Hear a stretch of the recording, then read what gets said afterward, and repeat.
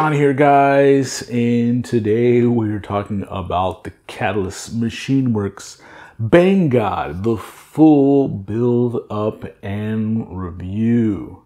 Are you a god?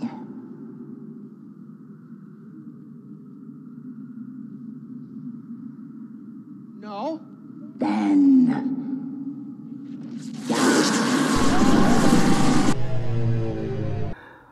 and this thing has been a joy to work on, a joy to fly, and Catalyst Machineworks never seems to fail to impress at the highest levels, pushing the limits of design, pushing the limits of performance, and pushing the limits of integrating everything they have learned over years and years of developing the highest performing, most uniquely designed racing frames on the market, taking that knowledge and ability and coming up with a solution that works incredibly well for your freestyle flights.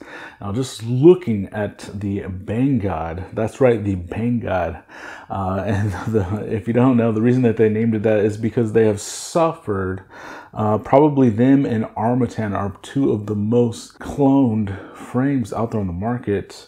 Different sellers on BangGod is constantly ripping these poor guys off. This is, even though they're one of the most famous frame design racing shops in the entire world, they're still essentially a small business, guys, and so we have to be able to support them and their unique designs. Hundreds and hundreds of hours goes into the design of these things, the same as it does for all the people I just mentioned. We got to be able to support them. So stay away from those things and stick to the real thing. And let's talk about why this particular offering was so difficult to clone.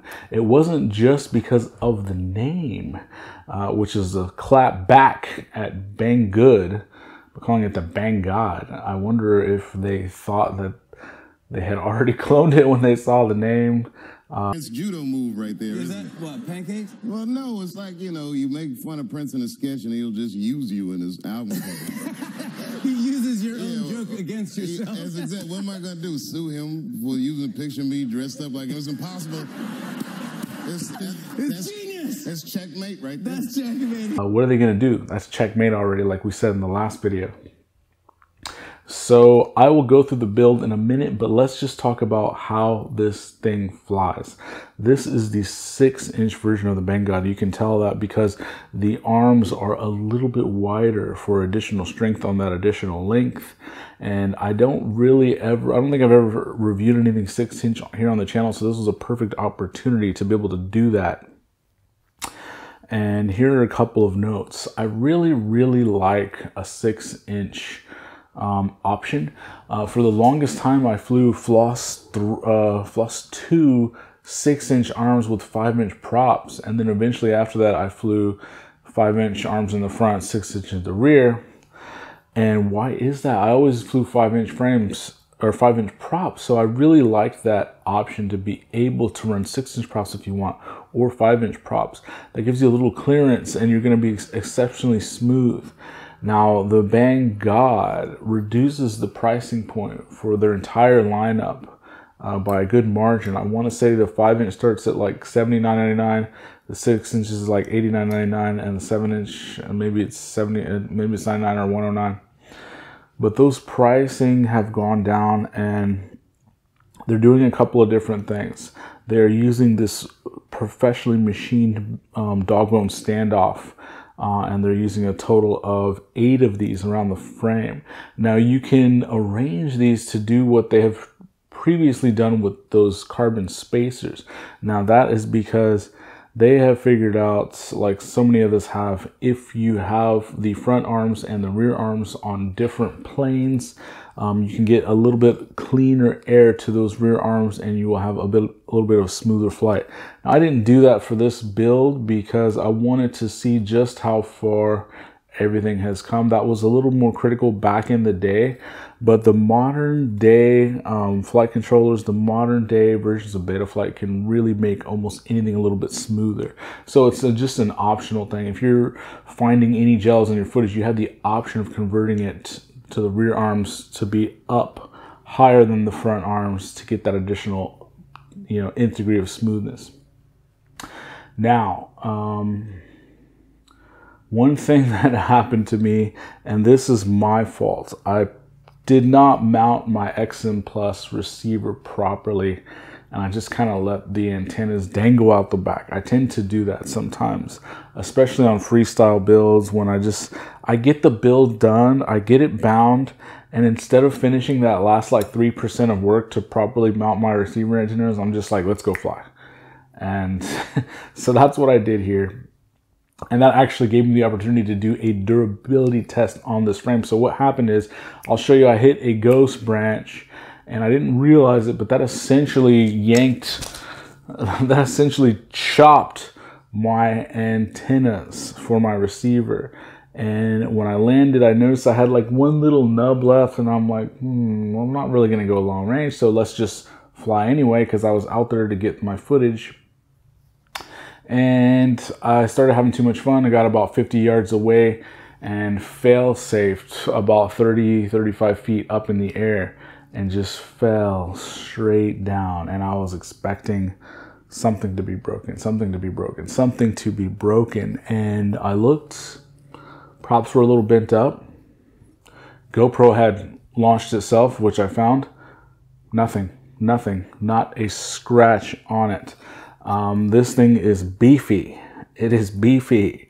Now, of course, I did land into grass, so concrete would have been a different story, but still, I expected something to be broken. And the only thing that I could find was one of the little dog bone standoffs is cracked. Now, it still works totally fine, not really an issue, but that's the only thing. The frame didn't budge. All my electronics were fine. And speaking of that, that is one of the things that Catalyst Machineworks, especially in their freestyle line, offers some of the best component protection around. Especially like this is the Runcam Phoenix camera. I'm going to be doing a separate review on that very soon. This is not the cheapest camera, right? But you have superior protection. This is that T-Motor F7 stack that I reviewed on the channel. It's not a cheap stack. It's like 110 bucks. And this thing protects it so well. It's just like a tank. Everything is in there. You'll notice that you have a good amount of durability of this top plate. Now, the top plate, I believe, is what, 2.5 mils. But because of all these very thick standoffs, you really have a lot of strength and rigidity in this metal section. And if you look at the bottom, look at all the hardware that's on there. So speaking of all the hardware, my one gripe with this frame is that you have 1, 2, 3, 4, 5, 6, 7, 8, 9, 10, 11, 12 screws. 12 screws to take off the top plate if you need to work on it. That's not the end of the day. These are 2.5 hex screws. They're super, like, these screws are outstanding. These are special screws that this thing comes with. You can see they have like a little blue tint. These are very, very strong. They're meant for the ones that go into these little dog bone standoffs to provide that extra strength. But it is like slightly more work to work on this thing than some other frames. But I mean, if you think about it, like here's my cheap Source 1 build. This has 8 screws, so it's 4 more screws. Like, that's really like my biggest gripe, and it's so minor. It really is so minor. Now, how does it fly? With these GEP-RC 2306.5 motors that are 1850 kV, these match perfectly with this setup. I was a little afraid. On my Marmot, I went with 2407 motors. They're a little bit bigger than this, and I was afraid this was gonna feel underpowered. Well, with the 6-inch props, that is simply not the case. It does have a slightly less amount of straight line punch, but how spread out this thing is, how the frame is designed, the front brace, which adds yet even more rigidity. Part of the thing that you want on a freestyle frame that Armatan proved with the space grade carbon is to have a frame that is super, super rigid so it doesn't flex, doesn't introduce vibrations. Now that's how Armatan was able to do that, but it, you know, it was a little hit or miss with getting the right pieces of carbon. Well, Catalyst Machineworks solves that issue by making sure these arms are nice and thick, they are sandwiched in for less wiggle, and they have this brace across the front that makes it super rigid. That makes the ability to go in a very straight line, low, high, whatever, and I'll try to show a few of those, so smooth. This thing tracks so smooth. It almost feels like a GPS drone at how smooth you're able to get a straight on curve. Or a straight line or a curve. I mean, it just flies so great. And I love that I have the option of being able to throw 5-inch props on here and throw it around all day and even get potentially even more smoothness on here. Now, I will note that these are what? The HQ 6x3x3 V1S props. They're not super durable. They're not as durable as the 5-inch. They didn't crack, but in these little ghost branch crashes, they really bent up, but everything is so good. I even flew these a little banged up because I don't have like a ton of 6-inch sets of props, and I couldn't even tell. The frame and the flight controller, this F7 T-motor flight controller is so good. I mean, so I will get over to a more detailed dive in on the actual build of this thing coming up. After I had that issue with the FR Sky XM Plus, I did convert this over to Crossfire, as you can see, and the antenna is mounted very safely at the back, and it flies even especially on Crossfire so great. So outstanding job, Catalyst Machineworks. If you are looking for a freestyle option, I really suggest maybe look at the 6-inch instead of the 5-inch. I really do like being able to experiment with new things. If you have all 5-inch freestyle builds, why not try a 6-inch? You can still run 5-inch props on it. You gain, you know, just a little bit of weight. I don't know exactly what it is, but I would guess it's maybe 10 or 15 grams, which is, you know, incidental in a total weight of this thing. This is not super light. I'll put the weight on the screen if I remember. I usually forget, even though I say I'm going to do it. Whoa, this is heavy.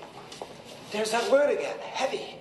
Why are things so heavy in the future? Is there a problem with the Earth's gravitational pull? But freestyle builds don't have to be light. These motors are super powerful. This stack is super powerful. Everything on here is incredibly powerful, and this very pricey T-motor stack has paid off in dividends, because throughout those hard crashes that I took, not only did I keep the frame safe because of how strong it is, I also kept the stack totally safe. It is held up to the power, the punches of 6S on these sort of a medium, not low KV that you would normally run on 6-inch on 6-inch props. So very impressive. Now, we did have one guy a while back that was sort of crying that he broke an arm on a small crash. Guys.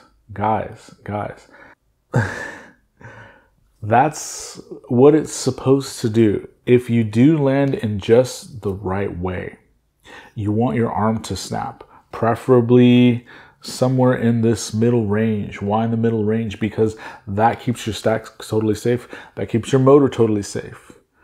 If you land in the wrong way, it doesn't really matter the force. You want that arm to break. You don't want it to stay rigid and transfer to break something in your stack or break your motor. This is the cheapest piece of thing to replace. It's a couple of bucks. Now, I didn't land in any of those ways, even after a 35 foot fall, and I broke nothing. So sometimes you get the bear and sometimes the bear gets you, guys. What are you gonna say? So let's go through the build of this Catalyst Machineworks BangGod really quickly. For the power system, I'm using that T-motor 55 amp F7 stack that I reviewed on the channel recently. I'll put the link in the description to that. For the video system, I am using the Runcam Phoenix 2 at the front. This is Runcam's latest premium camera. This is a micro size with a full-size camera mount adapter in order to be able to fit it in that space. For the VTX, I'm using the AKK Race Ranger. I'm gonna have a review of that very soon. I am using this very inexpensive Real ACC UXII antenna at the back, and that's because I'm not really going to go long range with this, and I needed something with a right hand angle MMCX, and I'll just zip tie this, it'll fit perfectly fine. For the receiver, I'm using the XM Plus, and for the motors, I'm using GEP RC Speed X 2306.5 motors that are 1800 and 50 kV, and then I am mating that with these beautiful HQ 6-inch props. These are the 6x3x3, so they are sort of a low pitch, and it is of course their V1S series prop.